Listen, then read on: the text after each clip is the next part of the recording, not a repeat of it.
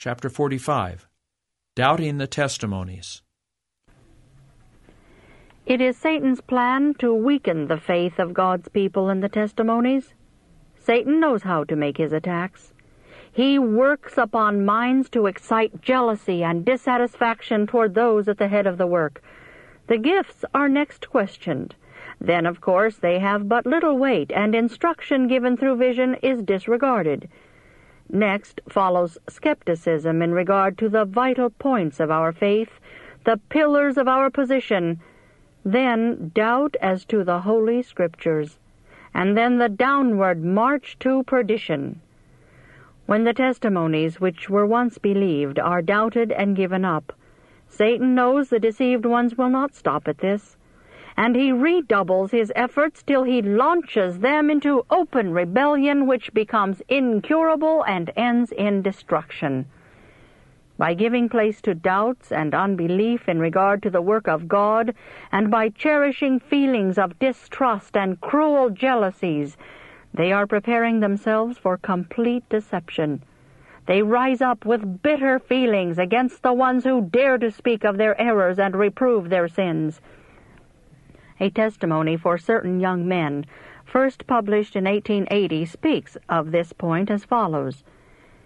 A prevailing skepticism is continually increasing in reference to the testimonies of the Spirit of God, and these youth encourage questionings and doubts instead of removing them, because they are ignorant of the spirit and power and force of the testimonies.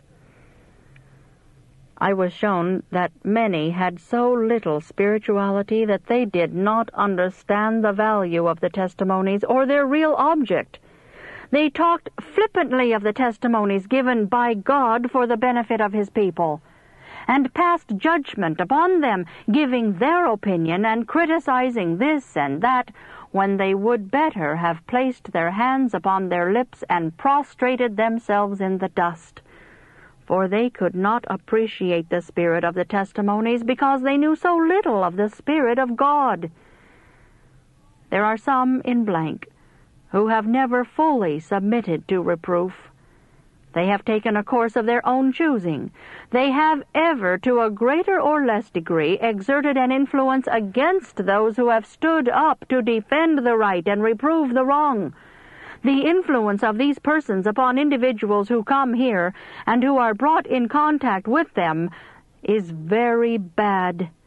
They fill the minds of these newcomers with questionings and doubts in regard to the testimonies of the Spirit of God. They put false constructions upon the testimonies, and instead of leading persons to become consecrated to God and to listen to the voice of the church, they teach them to be independent and not to mind the opinions and judgment of others. The influence of this class has been secretly at work. Some are unconscious of the harm they are doing, but unconsecrated, proud, and rebellious themselves, they lead others in the wrong track. A poisonous atmosphere is inhaled from these unconsecrated ones. The blood of souls is in the garments of such, and Christ will say to them in the day of final settlement, "Depart from me, all ye workers of iniquity." Astonished they will be, but their professedly Christian lives were a deception, a fraud. Some express their views that the testimony of Sister White cannot be reliable. This is all that many unconsecrated ones want. The testimonies of reproof have checked their vanity and pride, but if they dared, they would go to almost any length in fashion and pride. God will give all such an opportunity to prove themselves and to develop their true characters. I saw that the reason why visions had not been more frequent of late is that they have not been appreciated by the church. The church have nearly lost their spirituality and faith, and the reproofs and warnings have had but little effect upon them. Many of those who have professed faith in them have not heeded them. If you lose confidence in the testimonies, you will drift away from Bible truth. I have been fearful that many would take a questioning, doubting position, and in my distress for your souls I would warn you. How many will heed the warning? As you now hold the testimonies, should one be given crossing your track, correcting your errors, would you feel at perfect liberty to accept or reject any part or the whole?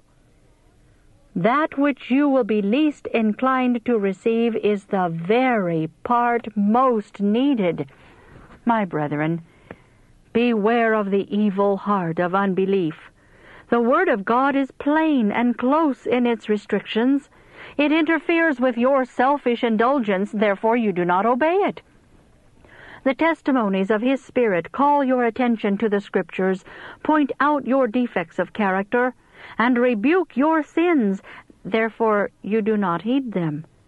And to justify your carnal, ease-loving course, you begin to doubt whether the testimonies are from God.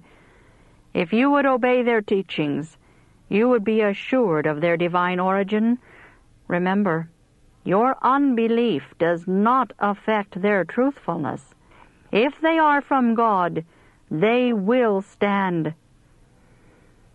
I have been shown that unbelief in the testimonies of warning, encouragement, and reproof is shutting away the light from God's people. Unbelief is closing their eyes so that they are ignorant of their true condition.